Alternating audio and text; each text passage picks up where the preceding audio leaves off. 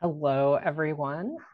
Welcome. We're so excited to be here with y'all and on this spooky Halloween day.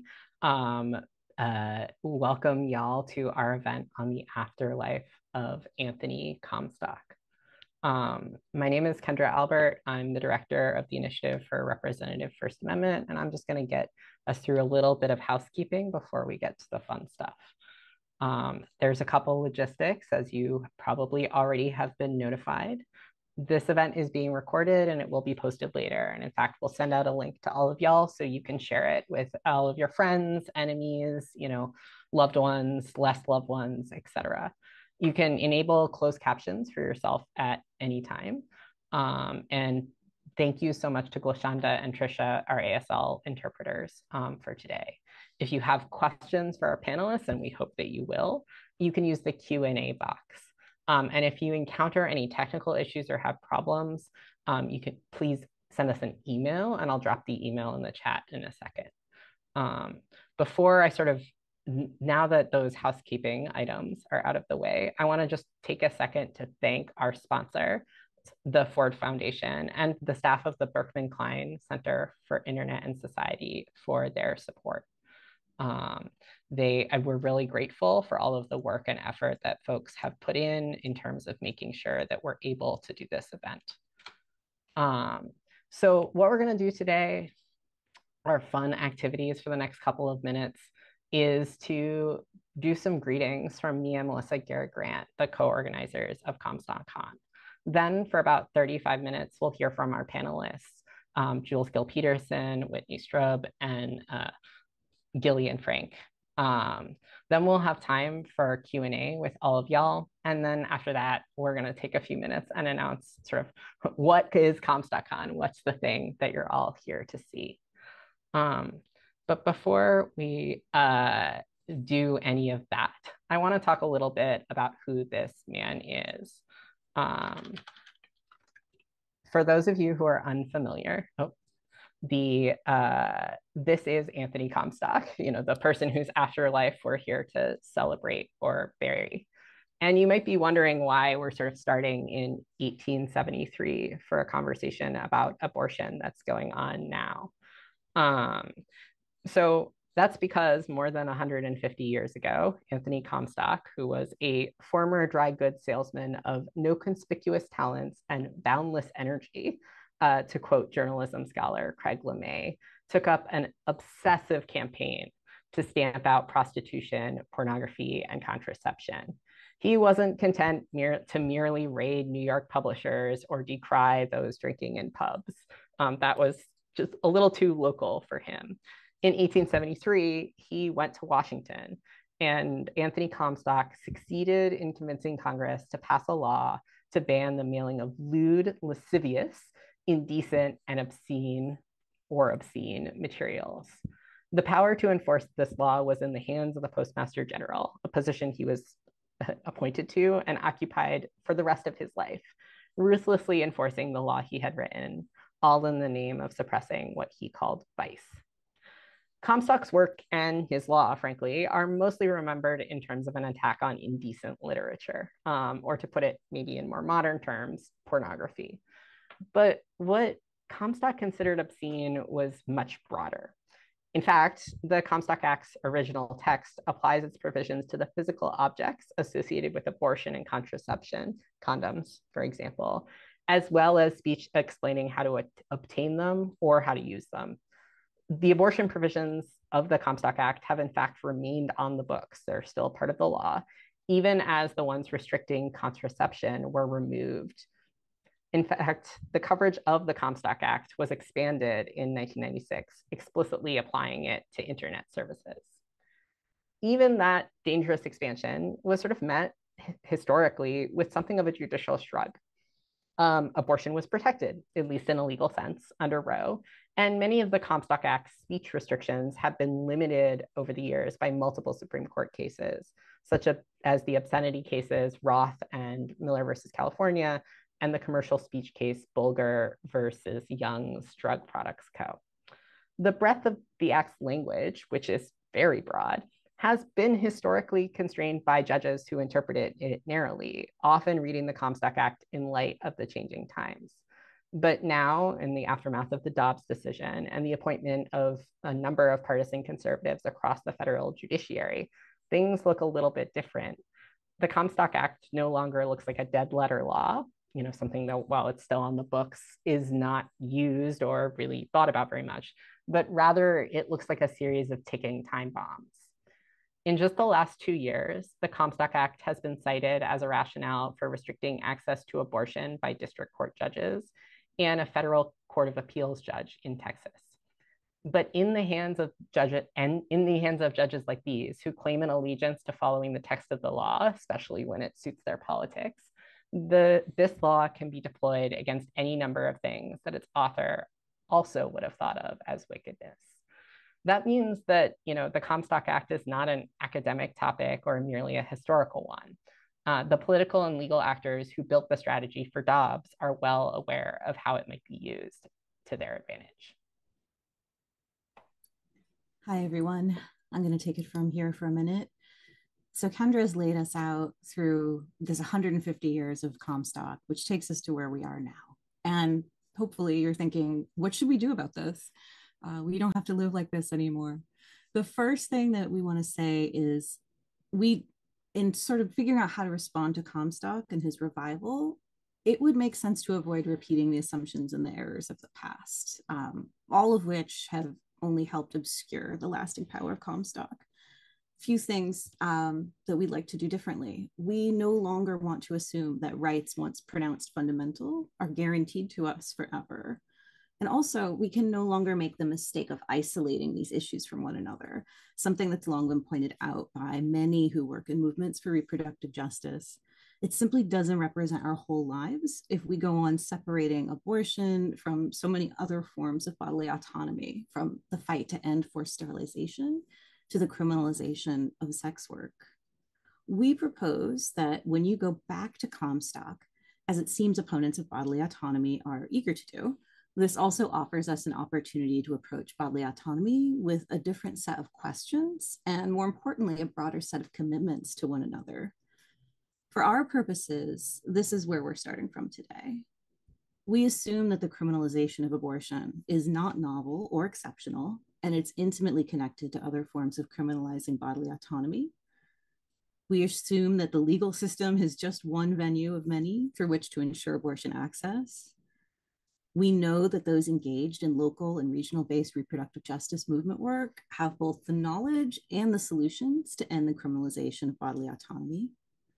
And we know that true justice and liberation require collaborative imagining about how to build power and strengthen communities outside the bounds of the criminal legal system.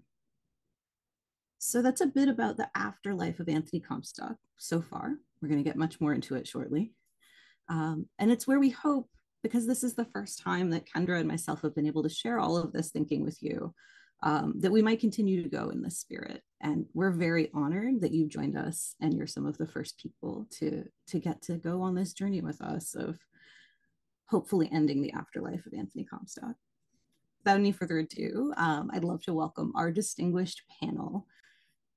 We have Jules Gill-Peterson, Whitney Strub, and Gillian Frank. And you can learn more about them on our event page here.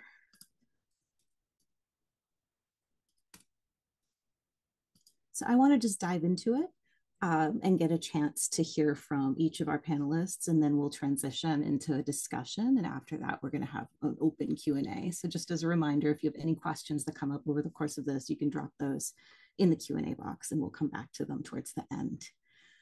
Jules, if you don't mind kicking us off, I'd like to ask you about Comstock as sort of this, he thinks of himself as like the protector of children, of children's innocence. And I think his heirs today are also operating in that mode. But of course, his efforts were never just confined to children and controlling the lives of children.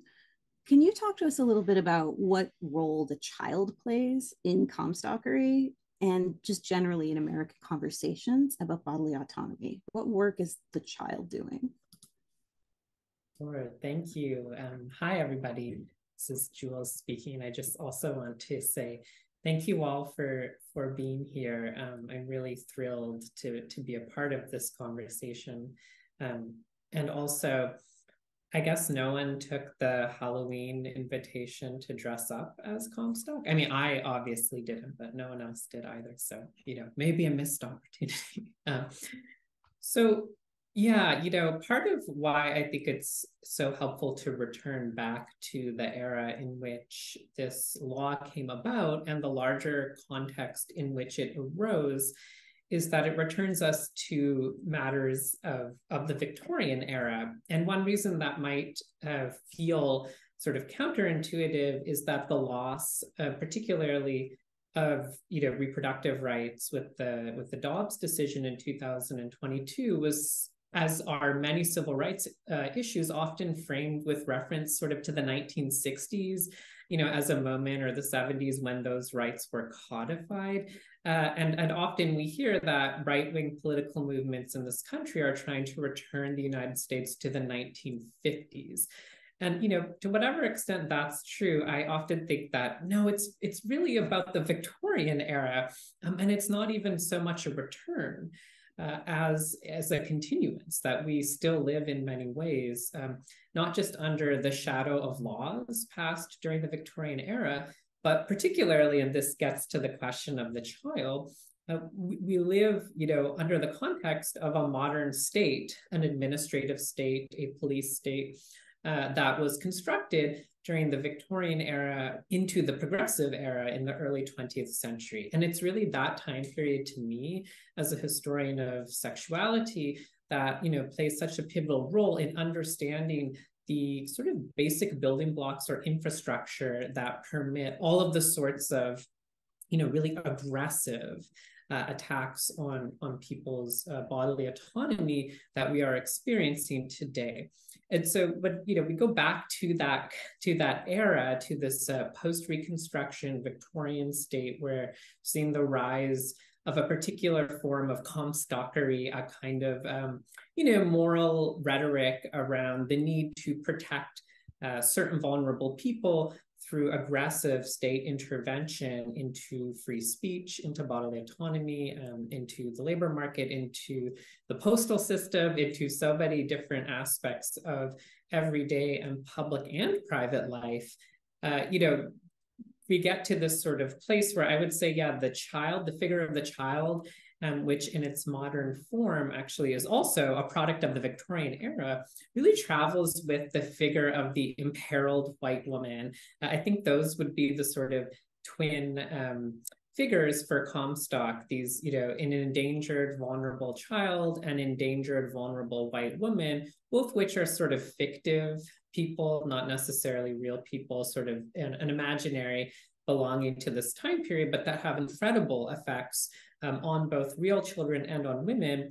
But part of how the child in particular, I think, begins to function conceptually and politically in this time period that's really helpful for us to pay attention to is the child sort of figures vulnerable innocence as justifying legal, social, and political dependency, which is to say, if someone is vulnerable and innocent, construed as incapable of taking care of themselves, or, vulnerable to being corrupted by obscenity or by sex, right, then it sort of authorizes the state, often in that time period through the literal, sort of manifestation of white men's power, to intervene and deprive those people of their bodily autonomy. So this is a time period where, for instance, children, as they're granted certain types of rights under the law, are also seeing their overall legal and economic standing shrink in a lot of ways compared to what it had been prior in some cases. And we're also then again seeing this kind of idea of vulnerable white womanhood as facilitating, state power, and particularly male power, to regulate and control other people's bodily autonomy, sexuality, speech, freedom of assembly, and so on. And so I think really that, like, the figure of the child deployed in a moral panic, or the figure of the vulnerable white woman deployed in a moral panic, over moral corruption or sexuality really kind of has this broader function in being presented as apolitical and moral above all, as facilitating the domination of a variety of groups that are, politically unpopular. So it has effects on real children and women, right? But it's also a sort of tool that can be used, right, to associate political enemies or unpopular political movements, or religious minorities or all sorts of people with corruption and obscenity in order to facilitate them being targeted by the state and policed more aggressively by the state. So I really think it is this Victorian into progressive era moment that sets up this style of statecraft as much as its legal kind of infrastructure and armature. And that kind of, infrastructure, as you were talking about, Kendra, just hasn't ever gone away. It has been, altered over time, but it never was dismantled per se. It is almost the cornerstone in some ways of contemporary or modern US statecraft. So we're really kind of getting to the heart of how the state polices people, through their bodies, but also by deploying these particular figures like the imperiled child or the vulnerable white woman to, basically justify forms of political domination. Thank you so much for that. Yeah, I think going back to this moment in time, like we start to see the beginnings of that system of social control, whether that's public or private parts of our lives, being claimed by the state as something they have a vested interest in, but not something that's political, because of course this is just the common sense protection of innocent children and also the innocent white woman. I'm glad you brought that in as well. It's super critical to this. We're going to turn now, moving through history a little bit. Now we're coming sort of into the 20th century. We're going to turn to Whit. It is often assumed that all these anti-obscenity laws, Comstock and others, that this is a regime of the Victorian era or of the past, or something we've even left in like maybe the pre-60s 20th century, that this is like part of how we actually get to the present, is to abandon or be better than or more sophisticated than this anti-obscenity Victorian sort of regime. But as Kendra and also Jules have pointed out, there are ticking time bombs still within our legal system and other structures of social control that allow Comstock's regime to still be live and to pose dangers.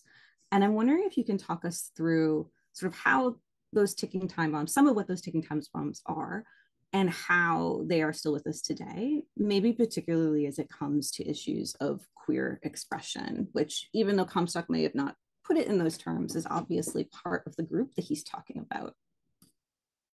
Yeah, absolutely. Just to preface my comments, it's such an honor to be here. And I tried to get in the festive spirit, although my head is blocking. I am actually haunted by Anthony Comstock, whose Traps for the Young lurks behind my head, but unfortunately I blocked my camera pretty poorly here. So that's my Halloween spirit. And the one other thing I do feel very obligated to say, because I think a lot of people tuned in out of interest in censorship. If people are concerned about censorship, to my mind, it's just worth saying out loud that I think the most urgent censorship crisis facing us today is the censorship of Palestinian voices and critics of Israel who are literally being suppressed by the state at various points. And I really hope that anybody here who is concerned about Comstock's legacy and censorship will get involved at the very grassroots local level, maybe writing letters to your school board, which I think needs to hear from us. But to turn my attention to Anthony Comstock, yeah, I guess, in 5 minutes, I've got about two things I'll try to say. One of which is, picking up on, like Kendra and Jules have both alluded to, the continuing relevance of Comstock. When the second book I wrote as a scholar was, it's called Obscenity Rules, and it's a history of Roth versus United States, the 1957 Supreme Court case that essentially codified the Comstock law into judicial doctrine. It's still binding today. And when I was doing my research, if you read Roth v. US, William Brennan, who's the lead author, he says, in light of this history, it is apparent that the unconditional phrasing of the First Amendment was not intended to protect every utterance. And I really, I took umbrage at that when I was reading it. I mean, at that point, I already had a PhD in US history. I'd already written a book on censorship battles. You know, I had no excuse to be quite so naive, but it was still a little shocking to have to confront such a direct refutation of what seems to be pretty categorical language in the First Amendment. But over time, you know, immersing myself in the sources and the case law precedent, I had to confess he was right. You know, it's not a comfortable truth for those of us who support free speech, but Brennan was absolutely correct that there is no American legal or political tradition of unfettered free speech. You know, go back to the 1790s and the Alien and Sedition Act, go through the suppression of abolitionist voices in the 19th century, et cetera, the Red Scare in 1919. You know, that is the American political and legal tradition, is censorship. And when you put it in those terms, you know, it's worth thinking just about the continuing relevance of Roth, because we've never really come close to getting rid of the Comstock Act. The Roth case was decided 6-3 in 1973 when they reheard some of the basic arguments in the Miller versus California case. That turned into a 5-4 split, and that's as close as we've ever come. Right now, if the Comstock Act went to the Supreme Court on its fundamental premises, I mean, I think it would be a 9-0 sweep in favor of it. I don't think there's one sitting justice who would vote to overturn it, and I don't think there's you know, more than a random handful of politicians at the national level who would overturn it. So we're stuck with Comstock for at least for the foreseeable political future, I think. And going to Melissa's question about ideology and the kind of current threats, you know, deeply baked into the Comstock Act, I think, and its judicial interpretations, I mean, is a real targeting of queer and otherwise deviant sexualities.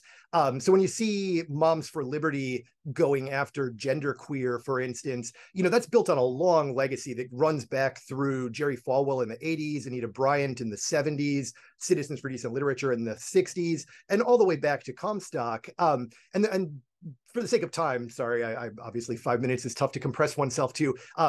Just very, very briefly to end, I mean, I think the central formal mechanism of obscenity law as it's been administered for the past century or so is the concept of prurient interests. That's the legal lever that the Supreme Court set up in 1957, which is still binding and basically the determinative quality. And that's never been a definable term, right? I mean, Brennan defined it in a footnote with a series of synonyms: itching, longing, uneasy with desire, morbid, lascivious. I mean, these are all just loaded ideological terms, which structurally set this up to target queer expression in particular. And that's probably just a ball thrown in the air that I think we can pick up in the discussion. So I'll turn things over to Gil Frank. But yeah, thanks for having me. And I look forward to continuing the conversation. Excellent. Thank you so much. And I just want to let folks know Kendra dropped a link in with some more context around what's remarks on the suppression of speech around Palestine and Gaza. And you can watch an event that Ifra did 2 weeks ago, getting more into that. I think we're going to keep moving forward in time as we come to you, Gil. You know, our modern sexual regime is clearly carved out against this whole past of Comstock laws, even if we don't think about them as often as we ought to. They are there lurking, ghost-like and not so ghost-like. Bringing us up to abortion, which I'm glad we're sort of like inverting this and coming back to abortion with all of that laid out. Can you talk to us a bit about how efforts to restrict information and access to sexual and reproductive health care played out in this context in the past, and maybe what that can tell us about the future we are entering? Thank you so much, Melissa, for having me at this amazing gathering. And thank you also, Kendra Albert, for organizing this. This is Gillian speaking. I'm so excited to build off of Jules and Whit's work, both of whom I've admired for a long time. So let me begin by offering a guiding premise. Comstock laws in the years immediately before Roe v. Wade worked to uphold medical scarcity and also information scarcity. Medical and information scarcity worked hand in glove to make abortion costly, stigmatized, more dangerous, and inaccessible for many. So I want us to think of Comstock laws and their enforcement not as ubiquitous, not as all-consuming, but as producing medical and information deserts that were dotted with oases. The daunting task, if you were in a desert, was to know how to locate the medical oases and to find a way to get there safely. In that spirit, and to think about how the revitalization of Comstock might impact the present, I don't want to make my starting point the 19th century, but the 1960s and early 1970s. In those transformative years, state-level enforcement of abortion restrictions still relied upon many Comstock laws, which were the state-level laws that mirrored and accentuated federal laws. Now, these laws operated not just locally, but against the growing number of countries and US states that permitted abortion. The aim of these laws increasingly became to stop illegal abortions within state lines, but also to curb the flow of information and to stem the persistent medical migration across national and state borders. So let's just take a quick step back. So Comstock laws and Comstock type laws usually forbade the practice of abortion itself, but also forbade advising, aiding, abetting, or assisting women to what they called procure miscarriage. And they likewise banned the circulation and distribution of material that gave, in the words of Florida's law, this was replicated elsewhere as well, but I'm just quoting them for the purposes of clarity, any advice, direction, information, or knowledge that may be obtained for the purpose of causing or procuring the miscarriage of any woman pregnant with child. These laws, targeting both medical resources and information, had a chilling effect. So, even as an energized and broad-based set of coalitions pushed for abortion law reforms in the 60s and 70s, many abortion seekers remained unable to answer basic questions. And these abortion seekers ranged from the very poor to the wealthy. Comstock laws were a dragnet. And so these women and abortion seekers in general couldn't answer questions like, how can I end my pregnancy? Where can I obtain an abortion? How will I get there? Can I trust the provider? Can I afford the procedure? And what do I do if something goes wrong? So despite the ongoing enforcement of many Comstock laws, abortion referral services and providers continue to appear. Now, these services and providers, some of them were motivated by profit, many by compassion, sought to break the information chokehold of Comstock laws by directing women to providers. And in doing so, they tried to answer the questions I just detailed above. Now, for these referral services, no detail was too small. The more meticulous the agency, the more meticulous the detail. But if the devil was in the details in getting seekers from medical deserts to medical oases, so too was the magnification of legal transgressions. The act of aiding through providing information became targeted by police, by prosecutors, by politicians. So, I want to suggest that information doesn't exist in isolation. It exists in chains, both formal and informal. Informal chains were often known as grapevines, and they were harder to regulate. The more formal services, the more formal information services needed visibility to get the word out about their existence. They needed to advertise, and even advertising your existence to provide information, that second degree of separation, too, was criminalized. So, these services depended upon helping women get all sorts of knowledge. Are you actually pregnant? Where do you go? Which provider? How do you travel? What's the safest route? So early on, and again, I'm trying to connect information and the movement from medical deserts to oases, services would send abortion seekers to providers abroad, places like Mexico, Japan, and England, where it was either unregulated or legal. By the late 60s and early 70s, as many states had liberalized their laws, domestic travel increased, and we're talking about hundreds of thousands of people moving across borders. On the eve of Roe, there still remained informational and medical deserts, even as the proliferation of services and information providers continued to flood these arid areas.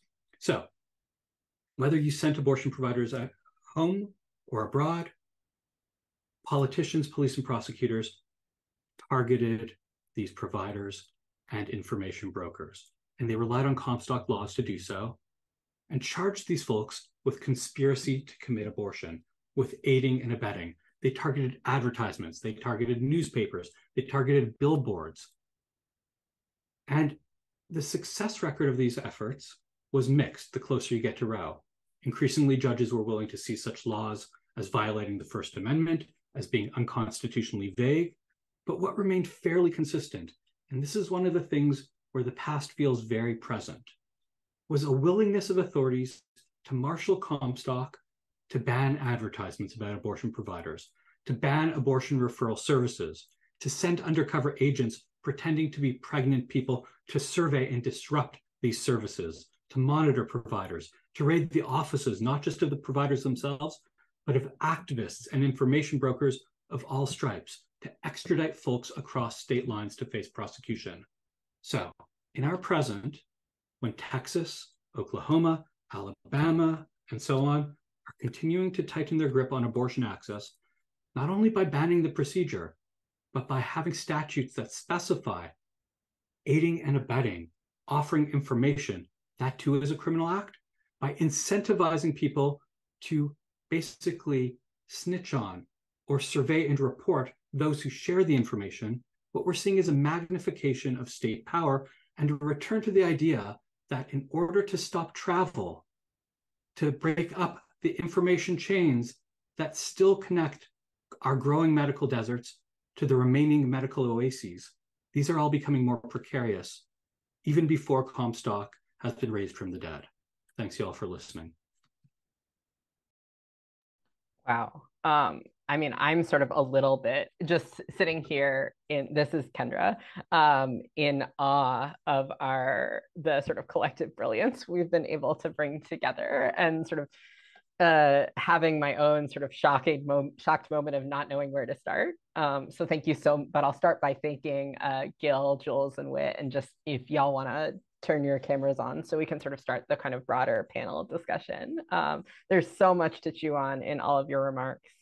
And it actually makes me think a little bit about sort of the amendment to the Comstock Act in 1996 to include internet services, which, in light of everything that you've said, that it was passed as part of a child protection law, that the sort of very explicit goal was to kind of restrict information, and this sort of weird relationship to kind of the sort of idea of free speech as total. Like I'm sort of reconceptualizing that moment, which can seem aberrational from the rest of the history of Comstock, as actually just fitting right in, right? So I think that was my sort of takeaway from all of your remarks. But I'm going to just ask a couple of questions, but I encourage folks, if they have questions for our panelists, to please go ahead and feel free to throw them into the Q&A. So one thing I want to sort of get all of y'all's wisdom on is sort of this idea that we kind of introduced a little bit in the beginning, which is these two divergent histories, right? The story of Comstock with regard to abortion, and the story of Comstock with regard to obscenity. Now, of course, they're not actually different stories, but Comstock had largely fallen out of conversations about abortion, even despite what you've been talking about, Gil, in terms of this very real effect of Comstock and the mini Comstocks at the state level on what was happening.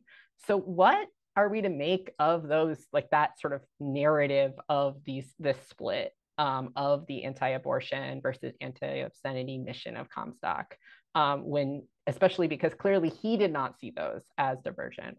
How do y'all think about that sort of that as a narrative that's come to be part of how we understand what happened?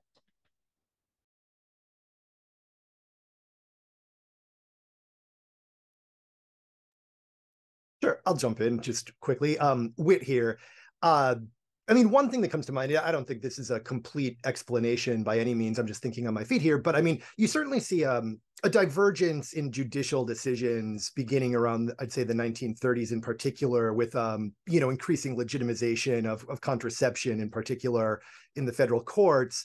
And I think maybe part of the mechanism that leads to that divergence is that how to put this? I mean, the use of sort of medicalized and also social scientific rhetoric benefits the expanded liberalism around contraception in that era, whereas it's actually used to repress pornography because, there's this groundswell of sort of pop science analysis, particularly around, causing sexual deviance and juvenile delinquency.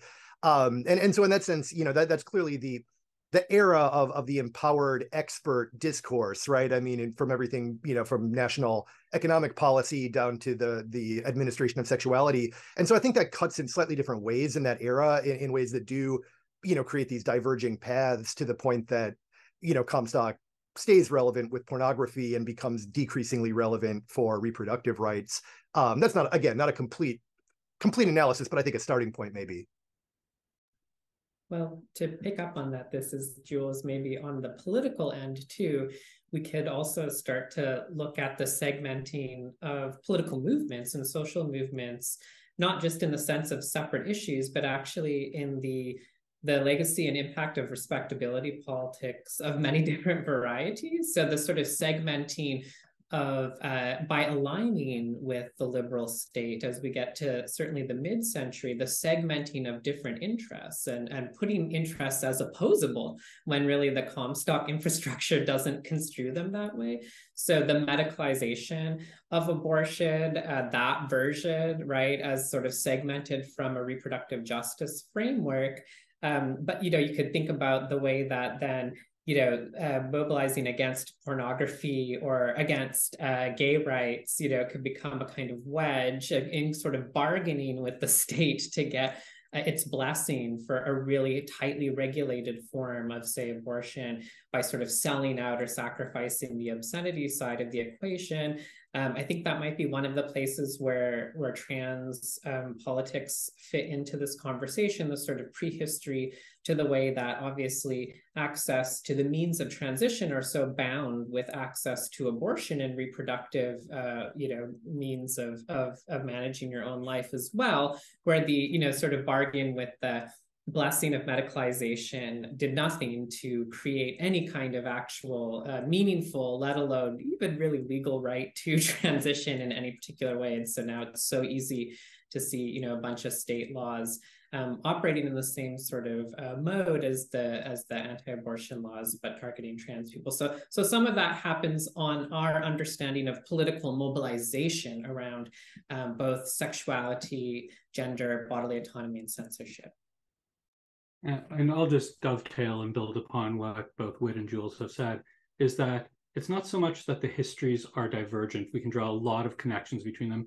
And both Jules and Whit are right to point to the legal decisions and movement politics, both of respectability, but also the jurisdiction, but also in the way in that many historians have been siloed in telling the stories. And so that, we can look back to Gail Rubin and see her conceptualizing the modern sexual regime through Comstock and connecting queer rights, obscenity, abortion, and seeing these as deeply interconnected and theorizing them. But there are historians of obscenity and pornography. There are historians of abortion or reproduction. There are historians of contraception. There are trans historians. And in the ways in which we focus our energy in order to tell local stories and bring them to light, sometimes I think we lose sight of the broader edifice. And so I so appreciate what Melissa and Kendra are doing today, is to bring these into conversation as a mode of thinking about how obscenity was used to regulate information about abortion, how abortion itself was considered obscene in its representations on what could be shown on television. These overlapping histories continued well beyond their actual legal pursuits and the ways in which we tell the story separately. So I'm loving this synthetic conversation in that regard. Well, I always appreciate an answer that praises me. That's this is Kendra, the best kind of answer now. But thank you all so much. And I think that's each of you kind of hit on a different sort of aspect of why the stories have been portrayed as divergent. I want to actually pick up on one of the questions in the Q&A, which I think also aligned with something that I think I'm really curious about, which is a little bit about sort of the role of religion and the religious right. So one question that I kind of, if I'm going to put it in its more provocative form, my question is the Alliance Defending Freedom the new Anthony Comstock, right? How does Comstock and the sort of more broadly, the kind of movement he represented. I don't want to make this literally only solely about him, although we did name the event after him. How does that relate to kind of this broader religious movements, broader movements towards questions about kind of morality, separation of church and state? And yeah, happy to start with whoever wants to jump in on that one. I'll jump in on religion, and I'll be taking up. So I'm not an expert about the ADF per se, and I appreciate the question in the Q&A. And I want to sort of flag right away as we talk about religion, we should always be thinking about religions, plural, and to see that Comstock and his particular brand of Protestantism didn't exist in a void, that he was deeply contested almost immediately by people from across Protestant denominations and Jewish denominations. And so the legacy of Comstock is quite complicated when it comes to sort of religious pursuit. Protestants, mainline Protestants in particular, in alliance with Reformed Jews and conservative Jews, pushed hard almost immediately to challenge the restrictions of information about contraception. Abortion came significantly later. The debate about pornography and religion is something that needs to be mined a lot further. The story that we've told generally has been a story of religion and repression. But I want to just draw one broad arc, which is to say that if we think about Comstock in a religious setting, we need to see it as one that was an intra and interreligious debate. Protestants arguing with Protestants, Jews arguing with Jews, everyone arguing with Catholics to some extent, and Catholics arguing with each other. And so it's very important to sort of, I'm just going to leave it at this, move away from capital R religion in this particular moment, but to move specifically to which religious interests and which particular beliefs are getting actualized both in the past and at this particular moment. And what we're seeing now is a conservative Catholic and evangelical belief that is profoundly anti-gay, anti-abortion, and and the debate on contraception is unsettled amongst these groups. And so I'm going to leave that on the table. Well, oh, sorry, Jules, go ahead. Well, just very briefly, this is Jules. I was going to say, if there are some contrasts to be drawn, they might have to do with political history, and particularly and actually a sort of different relationship to state power, right? Comstock is emerging in the Victorian era, moving into the progressive era, where there is a sort of, widespread kind of movement across political spectrum to grow the arms of the state, to create the modern administrative state. Whereas thinking about the new House Speaker in particular, right, we're talking about a particular, right, kind of, bargain between a certain brand of evangelical Christians and some Catholics around abortion, but more broadly, an extremist kind of political faction that takes a very particular kind of anti-state, in theory, anti-government, right, approach to authoritarianism that also styles itself as the opponent of liberalism, right? And that seems to be like as sort of disingenuous as that opposition actually is. One reason it matters to me to point it out, right, is the ADF plays off of that foil, certainly, but then like actual liberal political actors also benefit from the supposed opposition that they, between themselves and the far right, when in many ways they might agree on basic premises of restricting individual liberty and extending state power through the regulation of gender and sexuality. They just like strongly disagree on the degree to which it's acceptable to go there. So there are some interesting contrasts and differences. And it also strikes me that the ADF isn't the only organization. So perhaps many Comstocks, which is a disturbing thought. But go ahead, Whit. Sorry to have interrupted you. No, not at all. I mean, I think this kind of dovetails off of what both of you have said. Whit here. Yeah, just really briefly. I mean, I do think there's a remarkable organic continuity in the organizations from Anthony Comstock all the way through the ADF. I mean, if you look at the genealogy of the Alliance Defending Freedom, it goes back into focus on the family. It goes into the people who were on the Meese Commission in the 80s. And I mean, those people form the National Center on Sexual Exploitation, which is a mutation of morality in media, which partly, again, just this genealogy goes directly back. It's not figurative or metaphorical. I mean, the personnel are 0 degrees of separation from one another, as the organizational form morphs.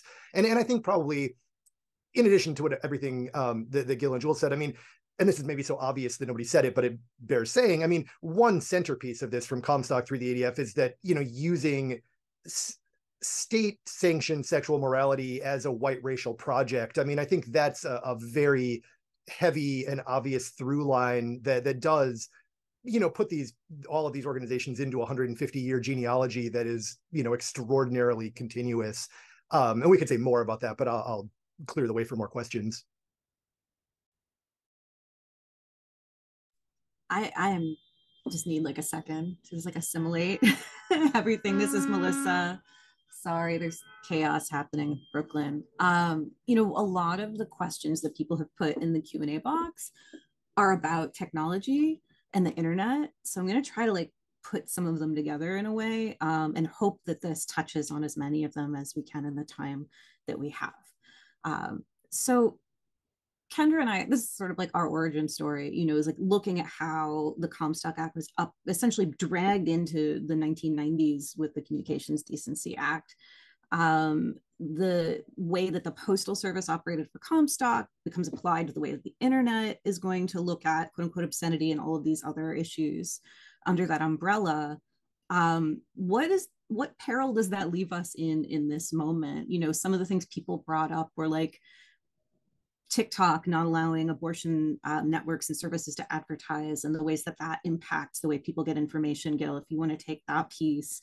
And also the ways that, you know, this disrupts information networks that people need to share the information, even informally, whether that's around abortion, whether that's around sex work, whether that's around trans health. I think, you know, this is sort of the boon and the doom of the internet, is these networks are now like really easy for people who might want to shut them down to do so, with levers of power that we didn't necessarily think applied to all these things once, you know, when abortion was legal. So anyone wants to jump in on that, we're going to take about, I don't know, 7 minutes to do Q&A. And then if you guys want to stick around, we have a little debut of the whole Comstock conference to share with you all. Well, just to kick us off on answering this question, this is Jules speaking. I mean, I'm not an expert in you know, studying the internet, but it strikes me that, you know, the peril is vast and to some extent difficult to conceptualize, in part because of the vast scale and form of data mining, digital surveillance, and digital infrastructure that have just arisen, you know, even since the Communications Decency Act was passed.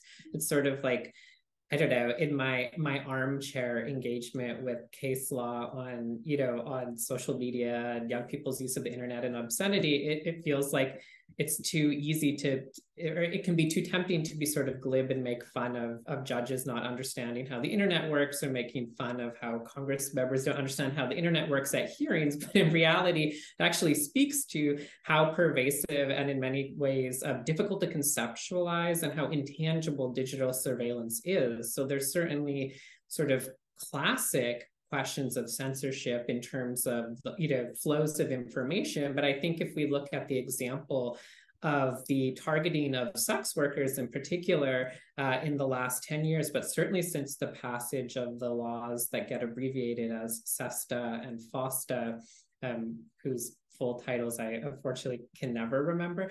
In any case, you could see there how, you know, a historical movement towards utilizing the internet as a part of sex work, you know, in the 1990s and early 2000s completely reshaped the industry in a lot of ways. But then the utilization of obscenity law and the passage of these new laws to shut down digital infrastructure, to, you know, go after and utilize people's, you know, internet footprints, right, as part of prosecutions in particular, have not only led to shutting down a whole bunch of parts of the internet, making it incredibly difficult for sex workers, it has also, you know, in many ways made a lot of that work more dangerous. So it's a classic example of where the supposed protection here, right, a moral panic around particularly trafficking, right, actually in particular just ends up harming the very people supposedly it is designed to protect. It just seems to me that that infrastructure, right, I feel like part of the way I'm understanding it is it's all laying in wait. It's probably being utilized on a local scale by police departments and prosecutors. But in particular, it seems to me that one of the big political struggles that is shaping up right now is that you have all of this state surveillance system that has grown up in the last 20 or 30 years. And then there's no, other than a mass movement that forms, who is supposed to oppose that? It's not going to be private Silicon Valley tech corporations, right? Those are not gatekeepers of public interest. Their track record is abysmal, right, already. And it feels like nevertheless, that seems to be the kind of public narrative I see, certainly in like political media. It's like very much the White House versus, you know, tech CEOs. Like there's only a lose-lose, you know, kind of equation for me there. So those are just some of my perceptions. But like I said, I feel like I'm one of these people who's just trying to think about my own learning curve, you know, both analytically and then politically for movements, right, that are really concerned about this. I know there's a bill, you know, pending in Congress right now that, you know, is supposed to protect young people online, that a lot of trans activists are very worried could be utilized just to completely shut down trans people's use of the internet, or, you know, it would work in exactly this kind of way, targeting speech associated with trans people or trans topics. And that's a really concerning escalation, right? And so again, the way that the sponsor of that bill can't answer questions about that thoughtfully, to me seems like really to their advantage, not an example of their foolishness. I'll just add on one thing, Jules. Thank you for that. That was so great. I want to think a little bit about information hierarchy, moving a little bit away from the act of policing and surveillance to thinking about what can be shown and what can't be, but also the ways in which search engines organize information. And that's a big part of the contemporary story now, which is different from in the past in some ways. Like taking up space in a billboard was fraught. Literally, it was criminalized to advertise abortion in certain states on billboards. And there was a lot of cases about that, especially in the 70s after New York legalized. Same with inches of column on a newspaper or a magazine, or taking out an advertisement in the back pages. These were the sort of old ways of thinking about it. Right now, it's about which website shows up first. If you type in abortion services, is it going to be an actual provider that gives a range of options in medical services, or is it going to be someone who's an advocate to move you away from it? And you can see them competing for space at the bottom of like paid promoted results in Google's search engine. So a lot of the current debate right now is, as much as it is whether you can advertise on Facebook or TikTok for abortion services or not, the question is also, even in a sort of quote unquote free information market, it's already being structured based upon which dollars and revenue is going into it and the decisions of who is structuring the algorithm. And I think I don't know enough about that, but in terms of how the sausage gets made there, but I do know that the sort of information hierarchy is actively being shaped. And that is something I think that we need to sort of have our fingers on. Well, and maybe since I know we're running out of time, this is Whit here.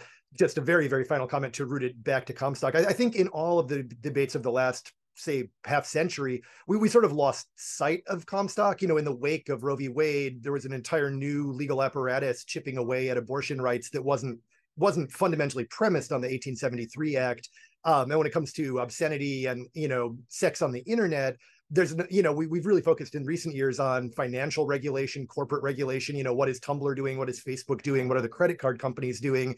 And I think that left us a little unprepared, you know, for this sort of resurgent Comstock fundamentalism in which, you know, state attorney generals are directly invoking the Comstock Act again to attempt, you know, unsuccessfully so far, but to curtail, you know, medical abortion materials. And also Moms for Liberty is directly calling for the criminal prosecution under obscenity law of school librarians. You know, those are new escalating tactics that I think probably is a conversation to pick up on, but it really is, you know, I think a sort of Comstock renaissance on the right that we really do need to historicize, but also combat. And the very last thing I'll say is that, I mean, I think civil libertarians made a terrible decision in the 20th century to go with the marketplace of ideas as a model for governing free speech when democracy is in the streets, and the right understands that. You know, Moms for Liberty is astroturfed, but they are showing up at school board meetings in a way that I think until very, very recently we have not been, and we need to be. So that would be my kind of action item call for folks on the call.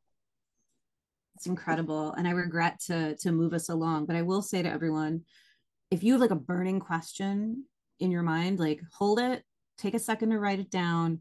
We are going to come back to you. This is just the beginning of what are going to be some months of preparing for a conference. So we would like you to just take a sec, write down that question.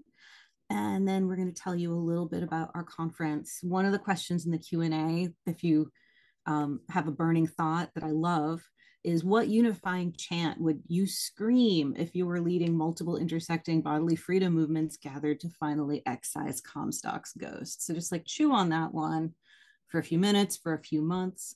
We will be coming back to you. Kendra, do you want to take it from here? Sure. So we're, some of us at least are academics, which means when we confront a seemingly unsolvable problem, the thing that we want to do is, in fact, throw a conference. So perhaps the thing that we would scream into the void to excise Comstock's ghost is ComstockCon. And this is sort of what we're hoping to announce. We're really, really excited about it. It's going to be both an in-person and online opportunity to connect, co-organized by me and Melissa, hosted by the Initiative for Representative First Amendment. And we're hoping to basically have a convening that's sort of inspired by the conversation we're having, right? The fallout from Dobbs, attacks on bodily autonomy, and to do exactly what Gil was saying, to sort of bring some of the folks who think about this out of their silos into conversation with each other. So bringing together organizers, historians, attorneys, journalists, artists, writers, and everybody else, or people who are many of those things at the same time, to trace the connections between the Comstock Act, its political context, and how it constrains our present. This is Melissa again. So yeah, Kendra and I have been cooking this up between us. We've also been gathering people in to be part of putting this on with us. And that's what we're hoping to do today as well. If you would like to contribute in some way to ComstockCon, please email us. Our email address is at comstockcon.com. You can find it there. One thing that I want to highlight is we have an incredible advisory committee who has been working with us for a few months now. Those are folks who are leading voices in movements for bodily autonomy defined broadly: reproductive justice, sex worker rights, disability justice, trans justice, justice for criminalized survivors.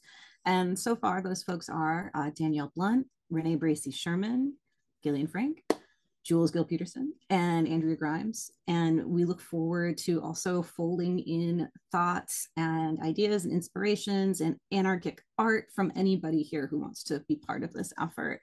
What we imagine, our goal, our dream here is to build a constituency as broad and as interconnected as all those people that Anthony Comstock sought to harm. And we hope that you will join us in that.